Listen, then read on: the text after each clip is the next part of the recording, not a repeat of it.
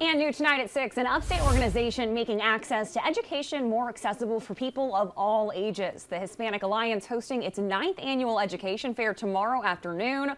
More than 40 representatives from colleges will be there, and they'll also have someone who is bilingual with all of them helping explain the process. Plus, you'll find information about GED programs, financial aid, and so much more. The goal here, making everyone feel comfortable getting information about continuing education. That's really the part that is exciting and really makes our communities feel safe. We always want to make sure that they feel seen, that they feel welcomed, invited, and a part of. This event is free and open to the public, and it's happening from 5:30 until 8:30 at Legacy Early College's Greenville campus tomorrow night.